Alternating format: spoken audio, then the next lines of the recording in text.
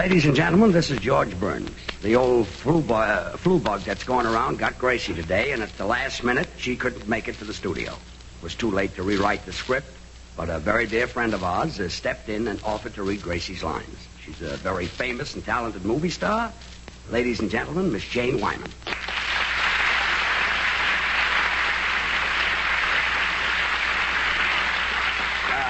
Okay, Janie, from now on, you're Gracie. Take it. Another cup of Maxwell House coffee, George? Sure. Pour me a cup, Gracie. You know, Maxwell House is always good to the last drop. And that drop's good, too. Yes, it's Maxwell House coffee time, starring George Burns and Gracie Allen.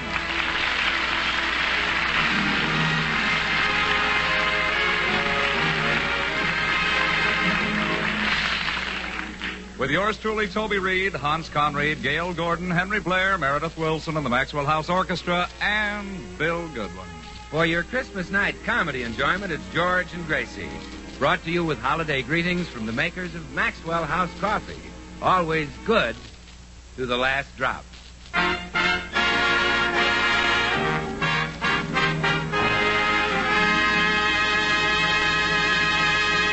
Well, it's Christmas morning as we look in at the Burns house, and George and Gracie are making their plans for the day. George, let's invite all our friends over this afternoon. Okay, Gracie. I can make some turkey sandwiches and coffee. George, we'll have an open house. Swell, and then I'll pass around my cigars. Oh, but George, I can't open the house that much. Are you inferring that my cigars are strong? Well, remember last Christmas when poor Meredith Wilson smoked one? Yeah. Well, he turned so green, everyone hung tinsel on him. Well, I'll have Meredith go easy. Who else shall we invite? Well, Dr. Miller's wife is visiting her mother, so let's be sure and invite him, and then Bill Goodwin and Mr. Judson the Texan. Well, do you think a guy with Judson's millions will be happy with turkey sandwiches and my cigars? Oh, he's one man who loves your cigars. He says the cowboys use them in Texas. Really? Yeah. Only he says instead of cutting them up into cigars, they just leave them in one long piece of rope. I see. Well, let's call on Mr. Judson first. I think he's at the Ambassador Hotel, isn't he? Yes, he has 7, 8, 9, and 10. He's got 4 rooms? No, 4 floors. Oh, yes, I forgot he's broke. Come, let's go.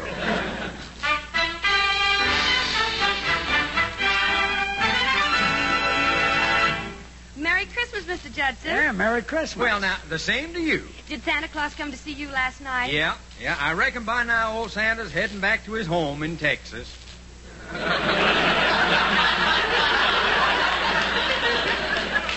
I think the old boy is supposed to live at the North Pole. Santa Claus don't live in Texas? No. Well, now, that sure is mighty unfair. Unfair? Well, he's so nice to everyone, and look what a dirty deal he got. Yes, it was rough on the old boy. Mr. Judson, we'd like for you to come over and spend Christmas with us. Well, now, I'd be delighted. Are you sure you want me? Well, if you don't come, we'll be dismayed. Want us to pick you up later? No, you don't have to bother. I'll drive over in the old bus. What kind do you drive? A regular Greyhound bus. You own a Greyhound bus? Yeah. Well, now, I got on it one day, and the driver didn't have change of a $10,000 bill, so I bought the bus. Well, let's go over and invite Bill Goodwin, Gracie. See you at the house, Mr. Judson. Yes, and don't do anything fancy, Mr. Judson. Just it's nice little quiet get-together. Oh, that will be nice. We can sit around and swap yarns. Oh, do you like to knit? Oh, I like... Oh,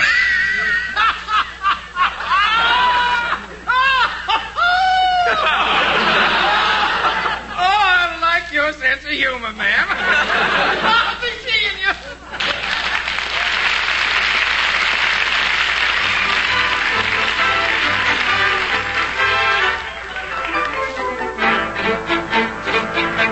I'm sorry we got you out of bed, Bill. Oh, that's all right, Gracie. I got up at 6 o'clock to look at my stocking. What'd you find? My foot. I forgot to take them off. Sounds like you had a large evening. Well, you know, Christmas Eve, George, had to remember all my girls. Well, what'd you give them, Bill? I gave each girl a ring. Really? Yeah, I was on the phone all night. Generous little kid, you know. Oh, Bill, George and I would like for you to spend Christmas at our house. Can you make it? Oh, sure, Gracie. Count me in. I'll have plenty of my cigars for you to smoke. Count me out. Oh, but Bill, we're going to serve Maxwell House coffee. Oh, count me in. And, of course, I'll sing a few songs. Count me out. Count me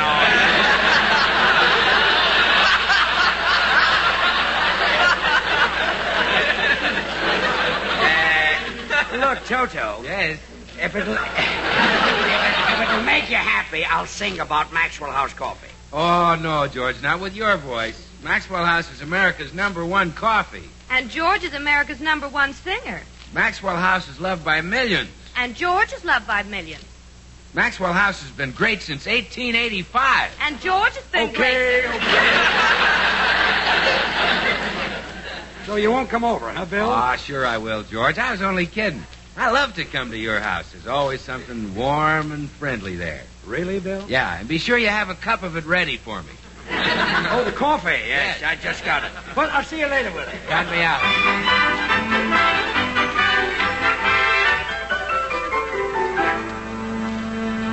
Oh, I wonder if Meredith is at home. Oh, yeah, he's here. I can hear him tootling on that silly flute. Well, Merry Christmas, all. Oh, Happy New Year, all. Oh, we're having open house this afternoon, Meredith. Will you come over? Oh, you bet I will. Can I bring Fifi? Fifi, who threw that at me? Who's Fifi? Well, a young lady from Paris, France, with whom I had a date last night. That's who. Is that? What an evening. What'd you do? Well, knowing she was French, I played her some Ravel and Gounod. Oh, I bet those French games are fun. Gracie, they're composers. I played Fifi 17 selections on my flute. Yeah? What an evening.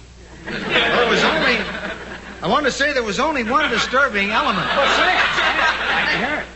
Now and then, Fifi would look at me and say, "Quel jerk." And that disturbed you? Yes. I don't understand French, and I was afraid the word "quel" might mean something uncomplimentary. Oh, Meredith, it means what? She was saying, what a jerk. Oh, thanks, Gracie. That takes quite a load off my mind. Being called a jerk doesn't bother you? Not at all, George. Jerk must be a term of endearment. All my friends call me that. Well, it's the same as spunky, yes. Yeah. Well, Meredith, you're really a case. You played 17 songs on the flute, and you didn't even give Fifi one kiss. Oh, yes, I did, George. The 11th number I played was One Kiss from the operetta New Moon. Be there at 12. The sociable will be over at 11. Goodbye, all. Goodbye, all. Oh, George, I'd better hurry home and get things ready for our open house. Okay, Gracie, and I'll go and invite Dr. Miller.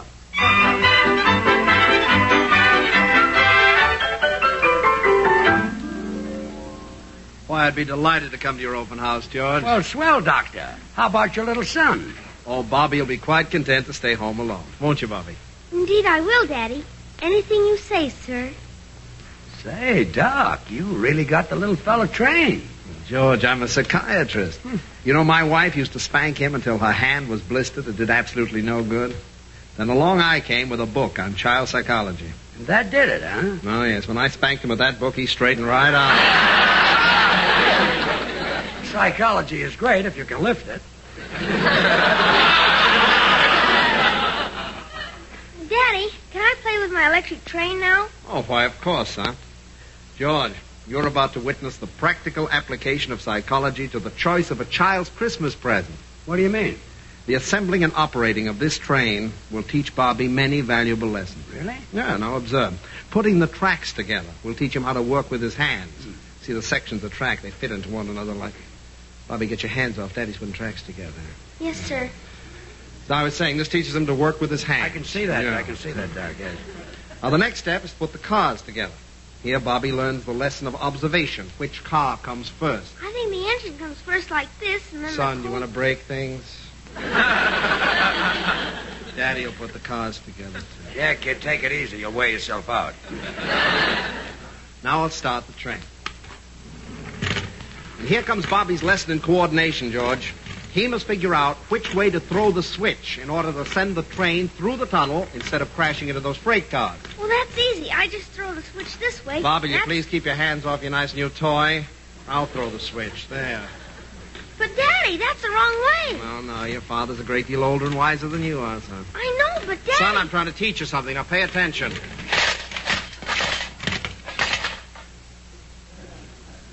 Well, what's the use? You give a child a nice toy, the first thing he does is break it up. See you at the open house.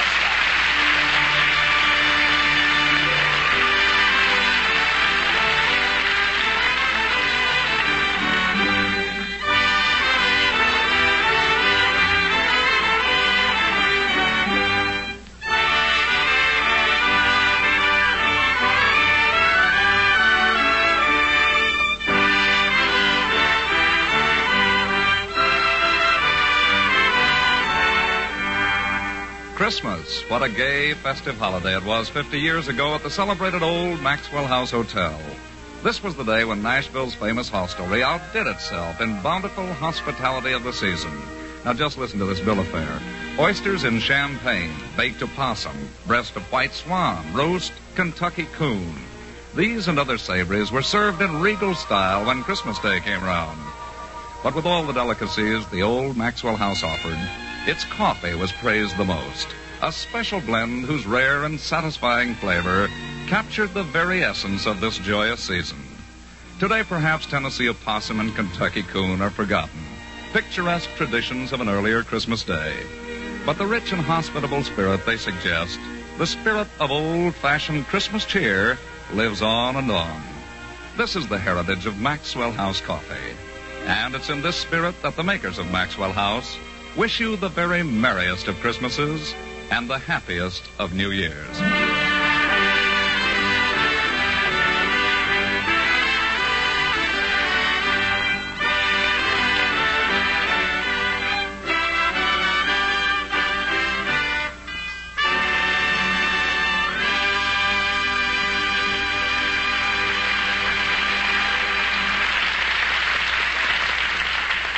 And now back to the Burns home with George and Gracie, played by Miss Jane Wyman.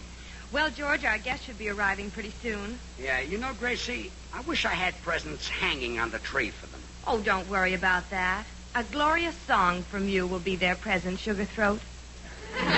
Oh, jingle bells, jingle all the way. Oh, what fun. When you sing, you're the perfect Christmas present. You think so? Oh, everyone thinks so. The other night at that party when you sang, I heard 15 people say that you should be hanging from a tree. I'll have to think that one over. As soon as everyone gets here, I'll ask you to sing. Yeah, but be kind of subtle about it, Gracie. Lead into it from the conversation. Well, what do you mean? Well, for example, we know that Dr. Miller is going to talk about psychoanalyzing people, so have a lead-in ready off of that. Oh, I get it. If he's talking about his patients, I'll say, oh, speaking of being crazy, would you like to hear George sing? I think we can be more subtle than that. Now, he's sure to talk about dreams, so you say, speaking of dreams, George sings like one. Oh, George, how brilliant. Well, you're smart enough for two people. I have to be. Now, Mr. Judson will talk about Texas, so you say, speaking of glorious Texas, reminds me of my husband's glorious voice. Oh, well, that's easy. Now, and getting a music cue for Meredith is even easier. All you have to do is suggest that he play the flute, and he'll blow his brains out. Well, how does that get you to sing? Well, while he's getting his flute out of the case, you quick suggest that I sing first. Oh, yes. Yes. I'll say, wait till you've heard George sing and then blow your brains out.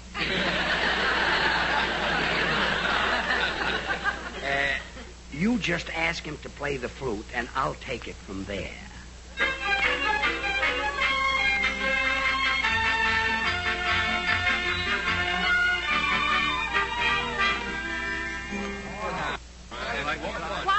Quiet, everybody, quiet. Look, let's have some entertainment. Meredith, would you play the flute? Oh, I'd be glad to, Gracie, but I left it at home. Oh, well, that's too bad, Meredith. But we can have some other entertainment. Oh, very well. I'll regale you with stories of Mason City, Iowa. I don't want to be regaled. Every Christmas, Mason City has what is called the Mason City Corn Festival. This is held in Mason City. Well, you'll regale us later. Yes. Yes. Well, sir, again and again, I was chosen to represent the spirit of corn. They couldn't have made a better choice. Thank you. Well, I stood in the center of the stage with my arms outstretched, holding an ear in each hand. Oh, my goodness, that must have stretched them terribly. Yeah, too bad they didn't snap back. Still, they weren't the same ears you see now. Oh. They were ears of corn. And on my shoulders, I had a pumpkin. Well, that's the same one we see now. Gracie, I'd like to see you in the next room for a moment. Excuse us, folks. Meredith will never stop talking about Mason City, so you'd better take your cue from Mr. Judson. Remember the one we rigged up for him? Well, you better tell me again. Okay. First, we get him to say something about Texas. Then you say, speaking of glorious Texas, reminds me of my husband's glorious voice. How about a song from George? Got it? Got it. So do it. Yeah, there we were. Oh, Mr. Judson. Say, little lady, I just had an idea. How about a song from George? Oh, speaking of a song from George reminds me of glorious Texas. Glorious Texas is right. Now, you sit down and I'll tell you all about it. Gracie, step in the next room for a moment. Why, down there in Texas, Well, you certainly fixed that one up good. He says, how about a song, and you say that reminds me of Texas. Well, I'm sorry, George. All of a sudden, I just went into reverse. Well, go back to Judson and use the right gear shift. Your cue is speaking of glorious Texas. Well, now, don't worry. I'll do it this time. I hope so. And down there they've got... Mr. Judson. Yeah, little lady? Is Texas really as glorious as you say it is? Why, it's a paradise. The Texas sky is just as beautiful and blue as your lovely eyes. Oh, speaking of my... I said our sky is as lovely as your eyes. You really think my eyes are lovely? I sure do. Gracie, speaking of glorious Texas. Oh, speaking of glorious Texas, how about my hair? Well, that's mighty pretty, too. Like the gold of a Texas sunset. Gracie. Ever happen to notice my complexion? Yeah, it's as soft as the petals of a Texas prairie flower. Step in the next room for a moment. Again, you messed me up. Things like this wouldn't happen if you were a sane, sensible woman like Janie Wyman. Oh, now she's no smarter than I am. Well, this time I'll give my own cue. How? When we go back, you ask me how I used to celebrate Christmas when I was a boy. I'll take it from there. All right. Yeah, You having a good time, everybody? Oh, we certainly are. Well, that's nice. Now, George, how did you celebrate Christmas when you were a boy? Well, when I was a boy, I was very poor. But on Christmas Day, we used to get together, and I would sing a song that went something like this. Oh, heart of my heart, I love you. That's a mighty fine note. Say. Let's get up a quartet and have a little close harmony. Yeah, that's a great idea. Wonderful. Well, okay. That's better than nothing. I'll tell you what I'll sing bass. I'll sing baritone. I'll sing first tenor. I'll sing second tenor. Well, that's the whole quartet. What'll I do? Why, you hit us the chord on the piano. Oh, no. Heart, my heart, I love you. Say you'll be mine forever.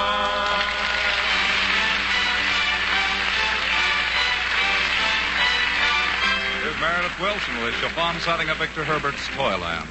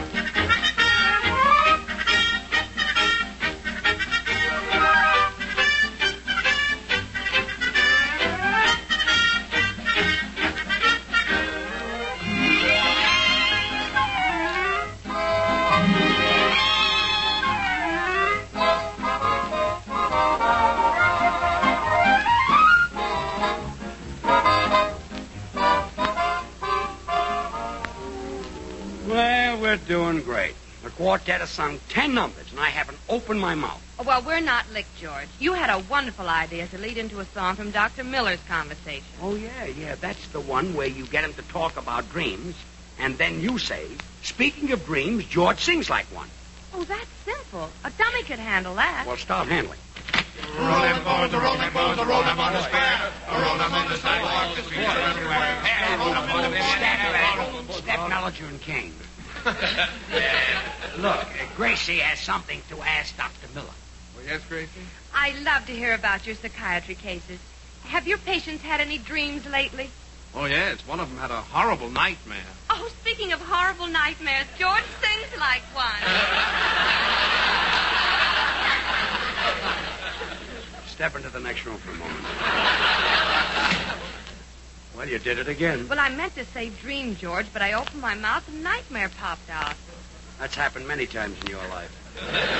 Well, we've got one more chance, Bill Goodwin.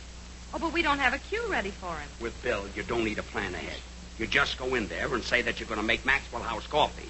Bill will say Maxwell House is rich and mellow. Then you say my voice is rich and mellow, and we're in. Oh, well, that's easy.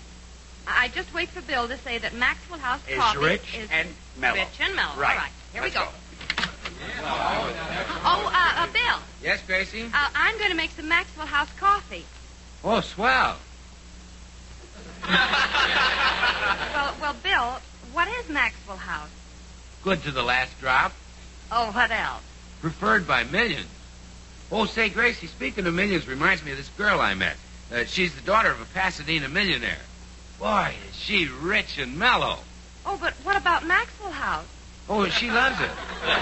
She's a smart girl in addition to being rich and mellow. But what about Maxwell House? Gracie, take my song cue from what he says about the girl. Oh. What did you say about the girl, Bill? Her old man is lousy with money. Oh, speaking of lousy, Okay.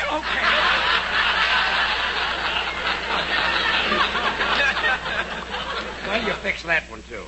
You want to see me in the next room, huh? This time I want to see Meredith. Meredith? Well, me, George? Yes, step into the next room a minute. Very well. Look, Meredith, maybe you can help me. You're an agreeable sort of a schmo. Or, as the French would say, quel schmo. Oui. Yeah. Now, go back there, hit a chord on the piano, and say, how about a song from the talented member of the Burns family, George? Oh, I'll be glad to. Good, let's do it. Yeah, there we go. All right, now, how about a song from that talented member of the Burns family? Yeah, let's have a song from Gracie. Oh, Gracie. Oh, well, thank you, but I'm really not prepared. George. Yes, Gracie. You want me to do something? Yes, run get my music.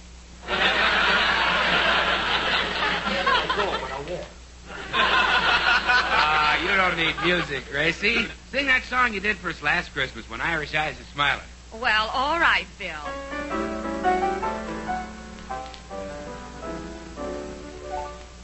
When Irish eyes are smiling, sure 'tis like a breath of spring, with the lilt of Irish laughter, you can hear the angels sing. When Irish hearts are happy, all the world seems bright and gay. But when Irish eyes are smiling,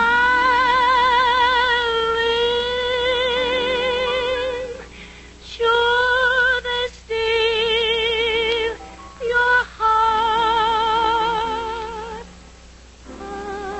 away.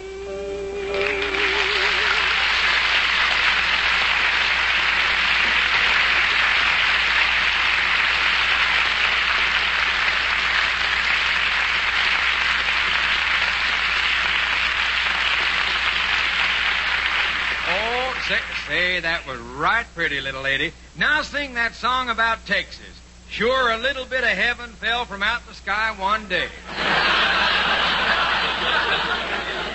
That's Irish, Mr. Judson. Sing another Irish song, Gracie. Yeah, how about Kathleen Mavorny? Yeah, Rose of Tralee. Lakes of Killarney. Or The Wearing of the Green.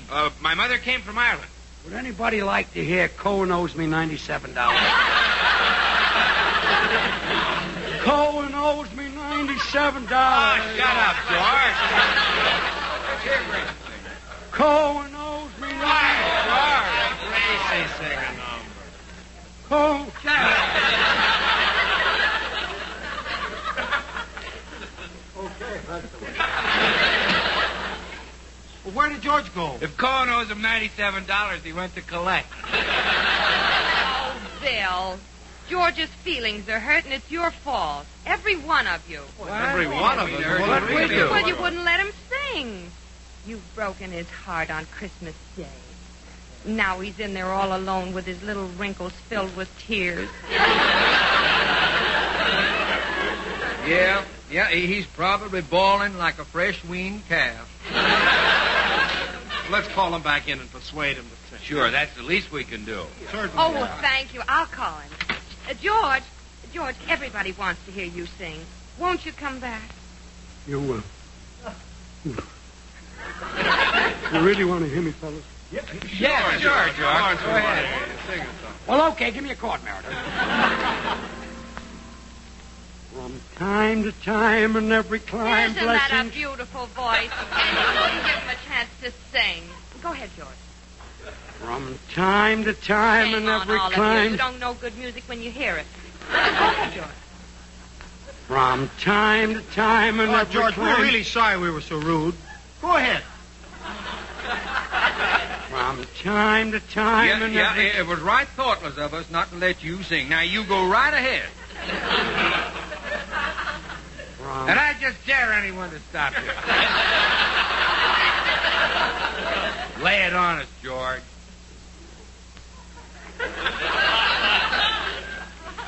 From time to time and every climb, Sing to your blessings. heart's content. Are you all through complimenting me? Can I finish my song now? Sure, go ahead. From time to time and every climb, blessings come Hello? from above. Who? To some Oh, man. Toby. Oh, hey, everybody, it's Toby Reed. Toby Reed. Invite him over, Gracie. Yeah, he can sing in our quartet. Toby's got a swell voice. And more the merrier. We're having a wonderful Christmas party. Yes, everybody's here. Oh, Mr. Judson and Dr. Miller and Bill and Meredith. Oh, no, don't bother to get up. Just come the way you are. Okay. Join us again on Thursday when we'll all be back. George Burns, Gracie Allen, Bill Goodwin, Meredith Wilson, and the Maxwell House Orchestra, and yours truly, Toby Reed. Now, here are George Burns and Jane Wyman. Janie, I don't know how to thank you. It was just wonderful of you to step in at the last minute and read Gracie's line. Well, it was a pleasure to do it, George, and I hope the old devil flu leaves Gracie real soon. Get up, Gracie, so we can see you New Year's Eve. Good night, Janie, and thanks again. Merry Christmas, everyone. I'll be right home, Cookie.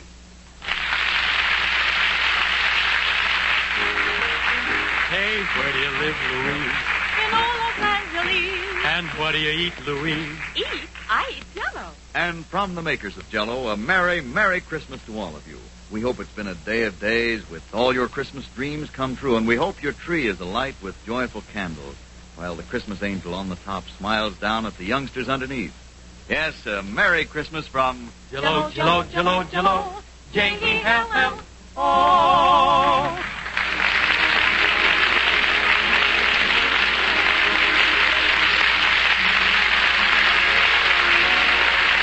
Thursday, good night and good luck from the makers of Maxwell House, America's #1 preferred brand of coffee.